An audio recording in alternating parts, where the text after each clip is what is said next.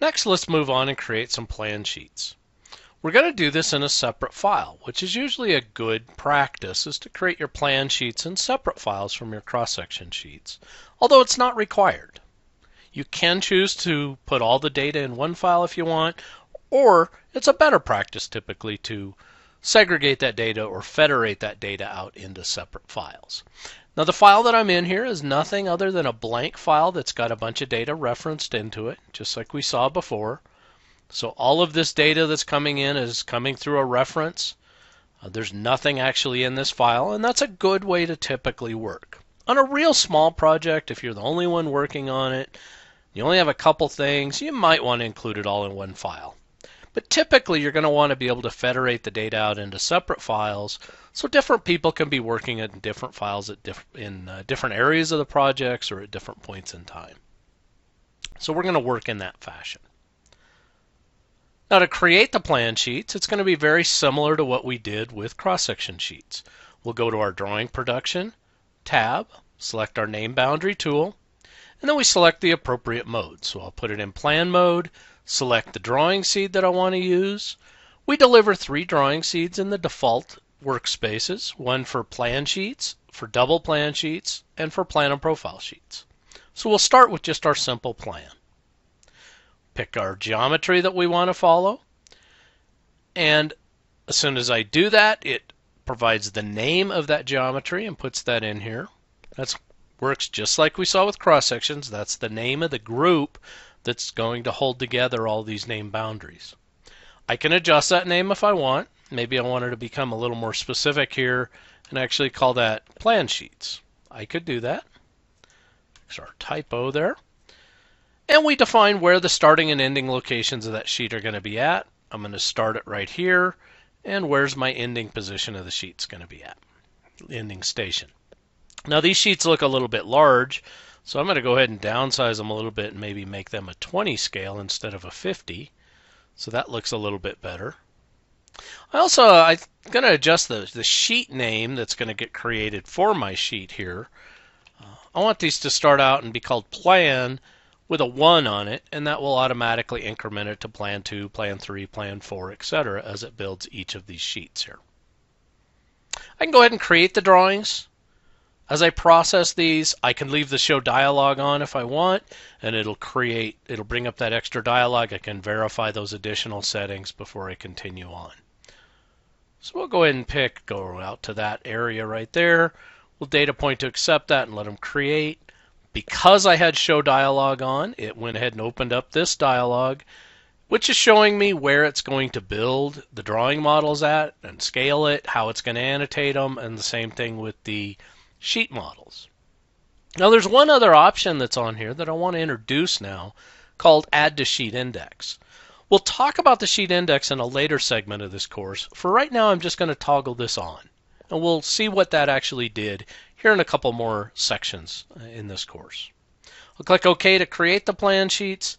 It'll process them, and we'll see that last plan sheet. Remember, it always opens the last sheet is where it's going to leave you out at.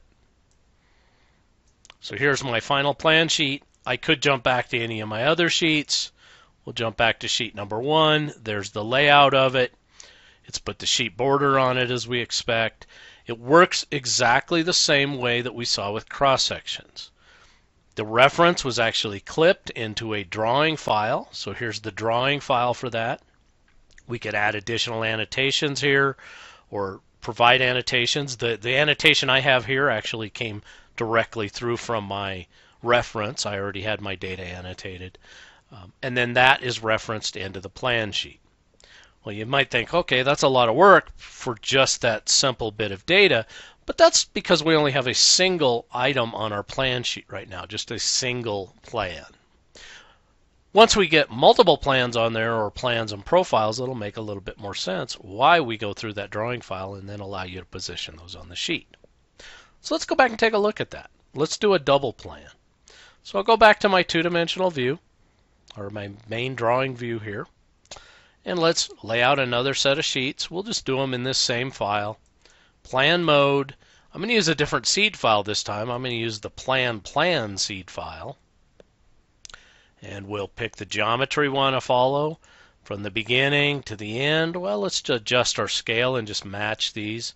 So we'll set these to 20 scale again. Notice that the sheets are the same length because the scale matches, but these are skinnier. They have less width to them. That's because we've set this up to be less wide. If we're going to be able to fit 2 sheets on a single plan sheet, we can't have quite as much width to them. So we can pick those. We can identify the group name that we want to put these in, as well as the name of the sheets themselves. So let's call this group double plan. And I'm going to go ahead and change the names here. We'll call those D plan, just for something a little different here. And we'll see all that in our name boundary manager here in a moment. Now this time, just to show you how this works, if I turn off show dialog, I'm going to go ahead and turn that off and click OK to create the drawing. And notice that it's immediately gone into creating those plan sheets. That extra dialog never popped up. Here's the end result. I've got some sheets created here. They are named as I asked them to be, D plan 1 through 8. There's the sheet models as well as, or excuse me, the drawing models as well as the sheet models that were created. Now notice I have 8 drawing models, 1, 2, 3, 4, 5, 6, 7, and 8, but I only have 4 sheet models, 1, 3, 5, and 7. That's because each sheet model has multiple drawings on it. Now you may end up in a situation where we've got some overlap between the two. We have that here on sheet number 1. This is all just reference data, so I could easily come in here, grab a reference file, say I want to move that reference file, and just move it down a little bit to adjust that sheet to clean up our overlap there.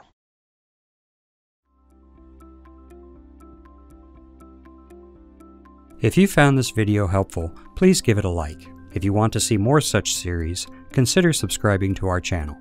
Thank you, and see you next time.